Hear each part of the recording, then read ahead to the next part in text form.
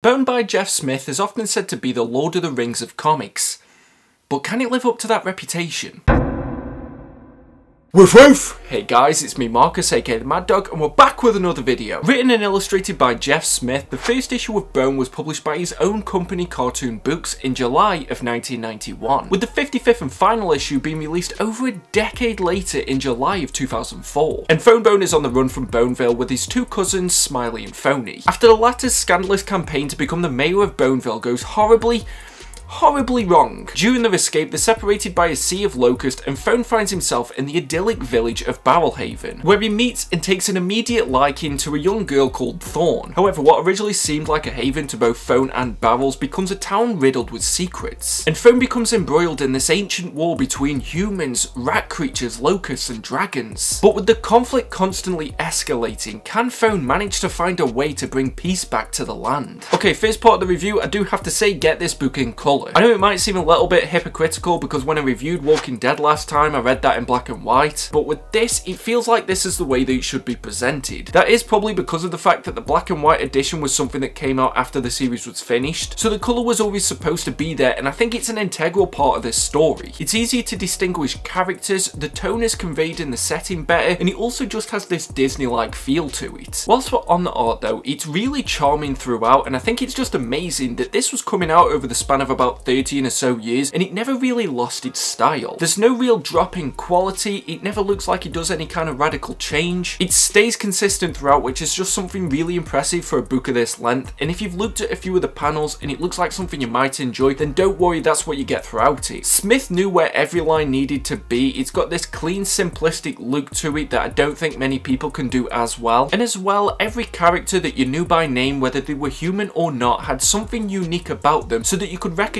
them as soon as they came back. And that was quite important because there were some characters that could disappear for a good couple of hundred pages, but as soon as they came back you knew exactly who they were. And even just reflecting on it now and thinking back, there's so many memorable people in this and you can immediately see the design in your head. I've heard that Netflix has got plans to make an animated series of this, and I think that the style would translate really well and it's just beautiful to look at. Landscapes were another key piece of the art that worked really well for me. And as well, thinking back about my recent reviews, I think it must be that getting the background is the key component for me enjoying an art style. But with something that's in that fantasy genre, you need to make sure that you know the setting. You felt like the scenery was vast, even when you were introduced to Barrelhaven, when you saw them running away from Boneville. You just got that sense of scale and setting, and I think that the best thing that any kind of fantasy book can do is make you feel like you've never seen the full world. You should always feel like there's more that you could have discovered if it would have gone in a different direction, and you really get that with Bone through this art. As well, I touched on the paneling a little bit there, and I think that this book did decide to get creative with it, and I liked when it did that. Particularly when a character's having a dream, it would unfold in such a way that you always felt like you were never getting the full picture. I loved that detail, and it allowed you to connect with the characters because when you wake up you never know exactly what you were dreaming about. Except for me, because I have the same nightmare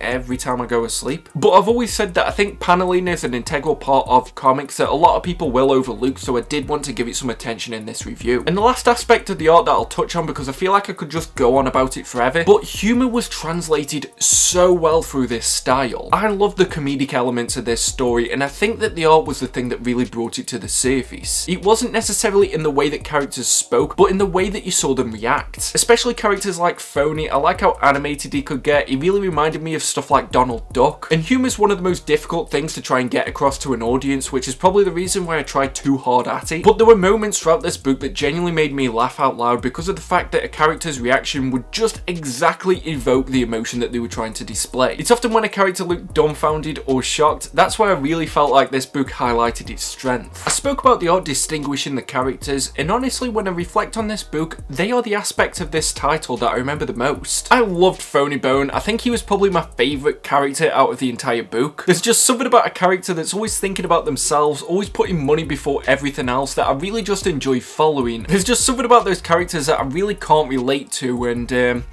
On a completely separate note, if you want to support the channel, check out our sponsor, Organic Price Books. They've got great packaging, fast shipping, and amazing customer services, and if you use code WOOFWOOF, you'll get $2 off your order. And kinda like how my love for myself will never die, you can use that code as many times as you like. But going back to the characters, there wasn't many that I disliked throughout it. I only really had a few major problems with some of the characters, and one of them was with Phone. It was never detrimental to my reading experience, but I just wish that A, he had a different name, because honestly it gets a bit confusing in this review if I'm talking about Phone and Phoney, and it was kind of similar when you're actually reading the book, especially towards the beginning. Other characters literally had to refer to Phoney as the one with the star just so that you knew which one was which. And B, I did wish he just had a little bit more about him. You know, Smiley's clearly got defining characteristics, Phoney's this greedy, selfish person, but Phone was just the nice guy. Sure, yes, he still had emotional reactions to stuff, he still engaged with other characters, and he moved the plot forward, but he reminded me of the Harry Potter principle that other people have spoken about, that because he's the main character, he's supposed to be a bit of a blank slate so that anybody that's reading can relate to him in some way, which is great, and I think it is important in these worlds that are so completely unfamiliar, but it just means that in a book full of memorable characters, Phone is probably the least of them. Thorn was probably my favourite character after Phoney, and I really liked the arc that they took her through. At first it did appear that she was just going to be this love interest for Phone, and that, you know, she's just this traditional pretty girl, but then when we get into the cow race arc, you see that she's got a bit more about it, she can stand up for what she believes in, and she is a really tough fighter, and I liked seeing her come out of her shell a bit and go on the journey that she went on. Don't worry, there's not going to be too many spoilers in this video, so I'm just trying to be as vague as I can. But Thorn handled certain situations in a way that just reminded me of Captain America. She was so headstrong all the time, she always did what she believed was right, she had great loyalty to her friends and the people around her and the villagers that she eventually had to protect, and I like that they didn't really deviate from that plan, especially with a book that went on for this many years. Grandma Ben was a great character too, and the one that I found myself going back and forth on my opinion about most. There were a lot of moments in this book where I didn't know if I could trust her, and I was a bit worried for the characters that were in her immediate vicinity, but at the same time there was never a moment where I disliked her. That is such a fine balance to be able to walk across, and I don't know how this book managed to do it,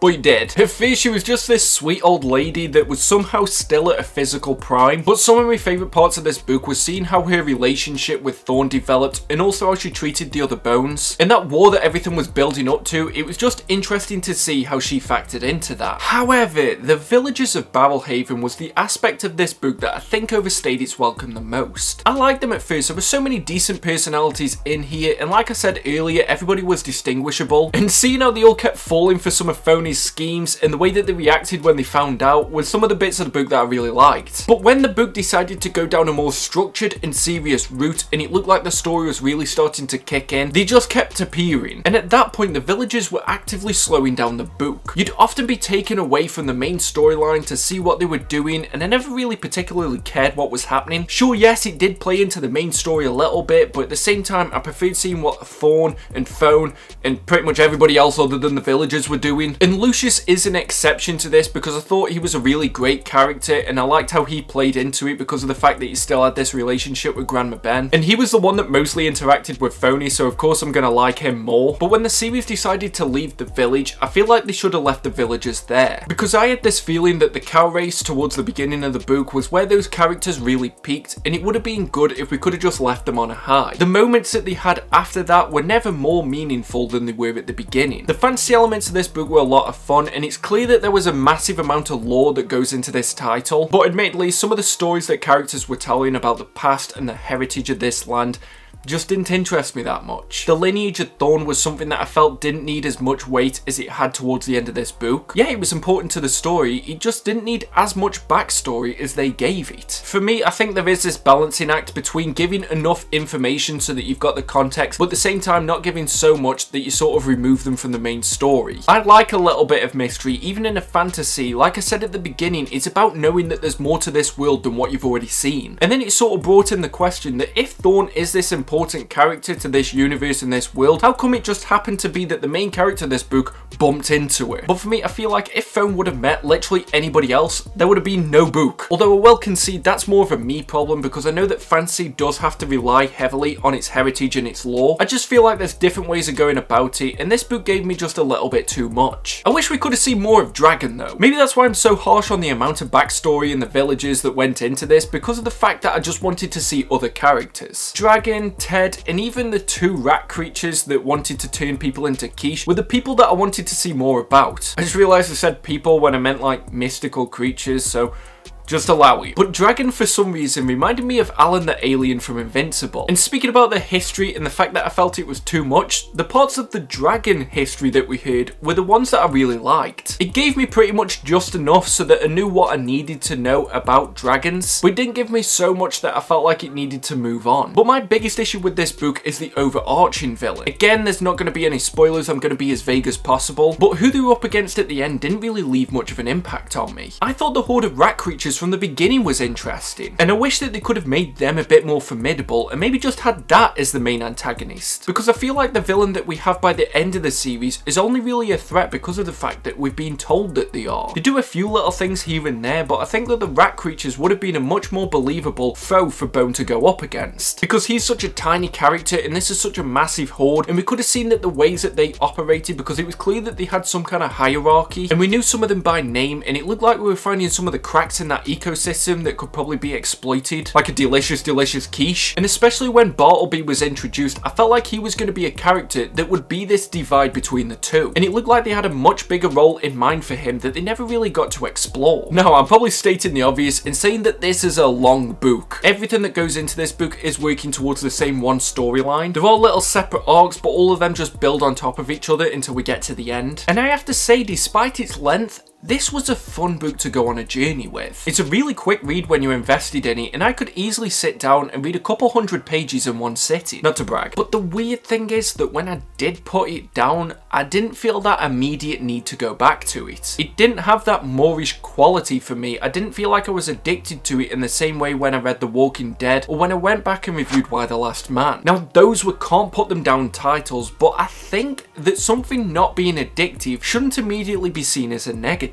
I still had fun when I read it, and when I moved past that 300 page mark, I really started to understand why people love this series so much, and I think it was quite the reading experience to go on. So if you're watching this review to see if it might be a book that you would enjoy, I definitely recommend at least picking it up. And also, if you are getting it for a younger reader, I think they will still be able to manage with it because of the fact that even though it's got a lot of pages, there's never really a lot of dialogue, except for when there's like explanations, but it's not something like a Silver Age issue of Spider-Man. So I think you will still have a good time with it, and if you are intimidated by the size of the book, just don't be. The thing is, I'm conflicted when reviewing Bone because I did enjoy it, and there's not many people that I wouldn't recommend this book to. But as I was reading it and I was getting through story arcs and I was turning the pages, I was just thinking to myself that this is just nice. There wasn't really something in this that made it a true great for me. And I know that I'm completely in the minority here, and we almost have at least that one book or movie or TV show that everybody else says is one of the greatest of all time, but you just don't really see it. It's just missing that special something for me, and I'm not even really too sure what it is that it would have needed to have done for me to put it in that great category. But to me, this is the equivalent of going on a first date with somebody, and it's really nice, you've had a great time, but then you get home and you realise that you don't want a second one. Actually, that's never happened. I'm not sure if Bone's just going to be one of those books that I need to do another reading of, and it's just going to get better each time I go back to it, but at the same time, I don't really feel like it's one of those titles that I want to jump back into immediately. It's so bizarre. I've not had this feeling with a comic in a long time, and I know that this is a beloved series, and it did also make me want to read some of Jeff Smith's other works, but as I closed the book, I just feel like I didn't get out of it what other people did. I've heard other people's reactions to this, I know how acclaimed this title is, it even made it into the top 20 books that I know I must read, and at the same time when I was drafting up my notes for this review, there wasn't really too many negatives that I could bring towards it. So it could just be a similar case that with Bone and the scope and the scale of it all, it's just something that I don't really want to dive into again straight away, because it is very rich in its heritage, its lore, and also just the land that it takes you across. But at the same time, I would wholeheartedly recommend this to other people, so it kind of feels like I'm on two sides of a different fence. This is my final verdict.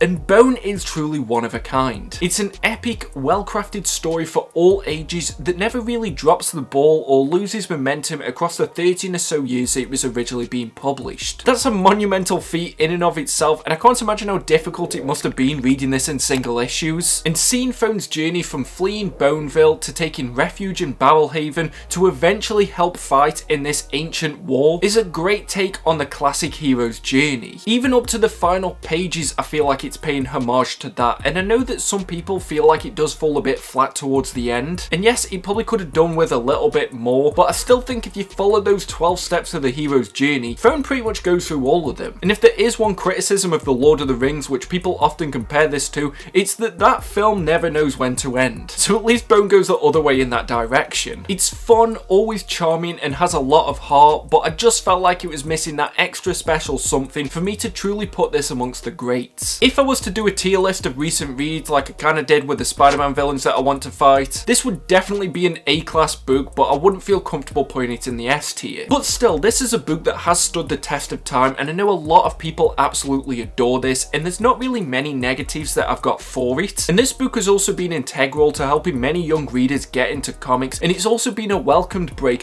for a lot of seasoned comic fans that just want a break from traditional superheroes. I'd definitely recommend it, and I think that the parallels between The Lord of the Rings and this aren't completely unfounded, but for me it was just missing that little pinch extra to give it that X factor that I also can't really put my finger on. But for the experience I got and the enjoyment that this title brought to me, I do have to give this a very respectable score of 75%. Woof woof! So that's the video. If you liked it, give it a thumbs up. If you didn't, why did you get this far? If you've read Bone, let me know what you think about it in the comment section below, along with what you think that extra special thing is that I just missed. Do me a massive favour, share this video where you can, because the next review is probably going to be Always an Invader. But I guess that's the video, and until next time, just make sure that you stay safe and stay mad, all you dogs. Woof woof! See you at the next video.